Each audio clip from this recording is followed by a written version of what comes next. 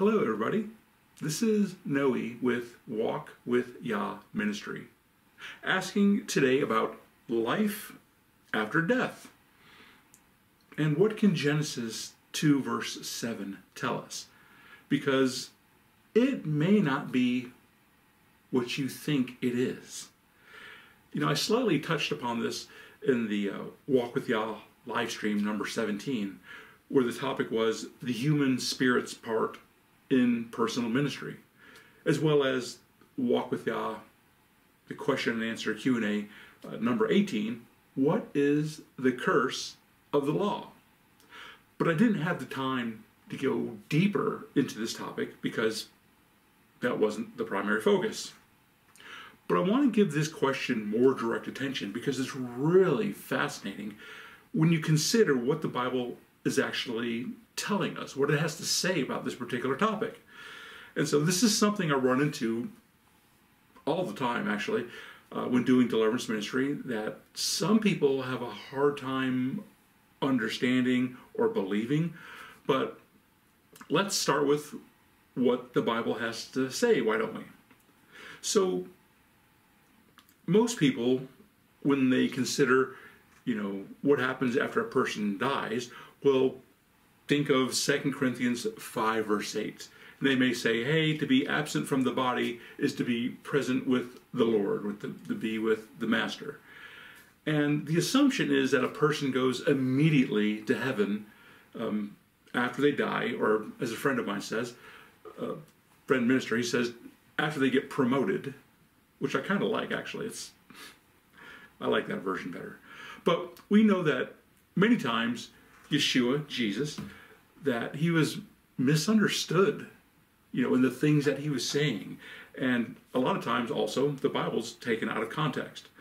But let's look at this. So in John 2 verse 19, Yeshua, in answering the religious leaders of the time, he tells them, hey, if you destroy this body, this dwelling place, in 3 days, I shall raise it. And the Bible says they didn't understand he was talking about the temple of his body.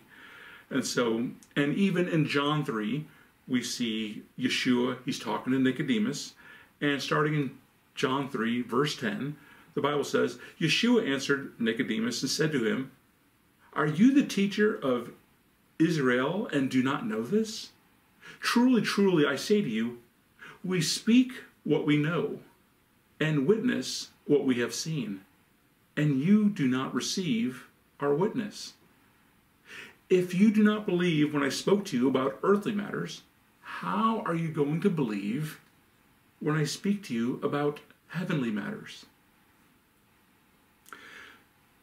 Sometimes I believe that the Ruach, the Spirit, can't tell us things until we are ready to receive them. The Bible many times just gives us things in the simplest form that it can, that it needs to cover, but again, just very simply. The Bible says in John 14 verse 26, but the Helper, the set-apart Spirit, whom the Father shall send in my name, he shall teach you and remind you all of that I have said to you. So not only is the Holy Spirit just reminding us, but he's also giving us new revelation. He's teaching us new stuff. So before you call me a heretic, I'm just asking for you to hear me out first. So let's go back to 2 Corinthians 5 verse 8. The context of the conversation actually starts in verse 1, and we're going to read to verse 8. Kind of paraphrasing, skipping, here and there, but 2 Corinthians 5 verse 1 states, for we know that if the tent of our earthly house is destroyed, we have a building from Elohim, from God, a house not made with hands, but everlasting in the heavens. For indeed in this we groan, longing to put on our dwelling, which is made from heaven. Jumping to verse 4. For indeed we who are in this tent, tabernacle, dwelling, groan, being burdened, not because we wish to put it off, but to put on the other, so that what is to die might be swallowed up by life. And then again, verse 8, we are of good courage, and we are well pleased, rather, to be absent from the body is to be present with the Master. So the focus of the conversation is that we have two tabernacles, two tents, two dwelling places. We have a terrestrial, earthly body and a celestial, spiritual body. The focus really isn't on how soon we appear in heaven after we get promoted. Now, we know from Luke, verse 16, chapter 16, verses 19 through 21, we have the parable of Lazarus and the rich man, that people had passed from this earthly realm, went to some spiritual location. Now, after Yeshua's resurrection, the process changed. And we see this in 1 Peter 3, verse 19, where the Bible says that Yeshua, Jesus, preached to those that were in prison after he died. The Bible also says the set-apart ones that died were resurrected and appeared to many. And we see this in Matthew 27, verses 51 through 53. So just a few things to chew on before moving forward. But let's go back to the beginning. Well, more specifically, Genesis 2, verse 7. In this verse, Yah, God, changes things up as he does something different here than he did with the animals after he gave them life and created them. And I learned this from Sam Neller at the Explanation website, as he has an Origin of Humankind series, which was really good. Anyways, he points out in Genesis 2, verse 7, and I'll read it to you. The Bible says, "And Yahweh Elohim formed the man out of the dust from the ground, and he breathed into his nostrils breath of lives, Hayim. And the man became a living Haya being, Nefesh." So in the Hebrew, Haya means life, and it's singular. Hayim means lives and is plural.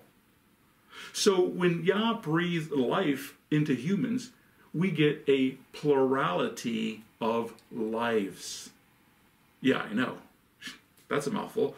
So when we die from this earthly realm, we've only died the first death. Keep in mind the final judgment that happens in Revelation 20, verse 12, has not occurred yet. That determines a person's final destination. After that, those that have not accepted Yeshua, Jesus, as their personal Savior, will die the second death. Now, if you want to check me on this, you can find this in the Bible, where it says in Revelations 20, verse 6, "Blessed and set apart is the one having part in the first resurrection. The second death possesses no authority over these, but they shall be priests of Elohim and of the Messiah, and shall reign with them 1,000 years. In Revelations 20, verse 14, the Bible says, "And death and Sheol," hell, "were thrown into the lake of fire. This is the second death." Finally, in Revelation 21, verse 8, the Bible says, "As for the cowardly and the untrustworthy, and the abominable, the murderers, and those who whore, and drug sorcerers, and idolaters, and all false, their part is in the lake, which burns with fire and sulfur, which is the second death." So why do I bring this up? Because in deliverance ministry, we deal with a lot of type of different soul fragments. which are like spiritual DNA clones, fragments of people, whether they're dead or alive, that are living in the spirit realm. There could be even pieces of you, fragments, that are in the spirit realm. When ministering to a client, the Spirit may show me someone that has died and is in the client's consciousness, whether it's a generational relative, which also, by the way, explains why some people believe in reincarnation, by the way, but I have another Q&A video on that one, if you want to hear my answer on that. Or it could be a soul tie of somebody that has passed, that was created when they were on earth. Or it could be a soul invader, like a witch or warlock that knows how to get inside of you, into your consciousness. And so, lastly, it could be, as an example, a wandering human spirit. Some people may call them alien human spirits or disembodied human spirits. And these are like people that have passed before, and they're kind of looking for a place to hide, so they may inhabit your body. Oh, I hope you were sitting down for all this, by the way.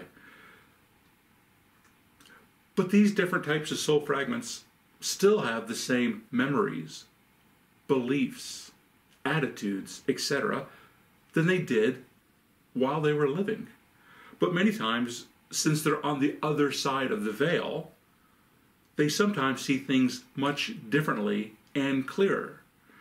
Like, for example, they might now be able to see the demons. They might be like, I'm staying away from there. I need a body to hide in. I'm going to go hide in this one. And it's just a different world. Or these different soul fragments that are in the spirit realm, they may think that they're still living in a place that resembles their home or some other place that they recognize. As you can imagine, the circumstances vary wildly. When people die, some people go straight to heaven. But their spirits might get sent back to pray and help work out whatever situations that Yeshua, Jesus, has them work on. I've encountered this numerous times. Some people will go straight to hell, and others are just hanging around in the spirit realm, but still inhabiting the earth. I've also dealt with humans that have passed that were scared to go to Yeshua, Jesus, because they didn't think that he would forgive them. And there's others that have stayed for other reasons. They feel like, hey, I need to take care of my kids, or, I need to watch over my car. And they don't want to go to heaven, even though they have that right to. I'll just say finally, that these different soul fragments, many times, will manifest through the client. So the client may have thoughts, the thoughts of these soul fragments that are within them, but they may never question, where do these thoughts come from? The soul fragment that is within them, for example, may still want to go out drinking, using the client's body. Now, as another example, if there were a witch while living on the earth, that witch could still be sending curses from the spirit realm to those in the earthly realm. Or if that soul fragment has some type of condition, physical condition, it could actually transfer to the host, to the client that is living physically. Seen this happen when that soul fragment leaves, the conditions that were attached to it, they go. And so I can't say that's the reason for all your physical ailments and diseases, but it happens sometimes.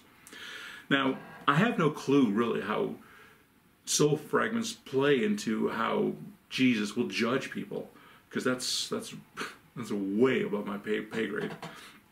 Now, I just know that Yeshua can take care of these problems, as It's the Spirit's job to make us whole, as it states in John 17, verses 11 and 21 through 23. So if it's the Holy Spirit, the Ruach's job to make us whole, what would be the job of the demons, of the enemy? Would be to fragment us, so that way we don't know who we are. So all I can suggest is that we have to consider there is a lot of revelation still in the Bible. And if you're trying to understand spiritual warfare with your carnal, earthly mind, I suggest that you read your Bible with the eyes of faith instead of your own understanding, per Proverbs 3, verse 5. Because we're going to be learning about His creation for the rest of eternity. So we might as well learn how to humble ourselves, and the sooner, the better. Anyways, I hope this helps clear up some confusion, or may cause more confusion for some of you. But I get to see these realities all the time. When you do deliverance warfare, deliverance ministry, you begin to look at the Bible a little bit differently and start to understand it a little bit differently. And so, because it's dealing with a lot of spiritual topics as well, and we have to learn how to consider that. But I pray that this blesses you in some type of way. This is Noe at Walk with Yah. You can email me at noe@walkwithyah.com. And just remember, your miracle could be next.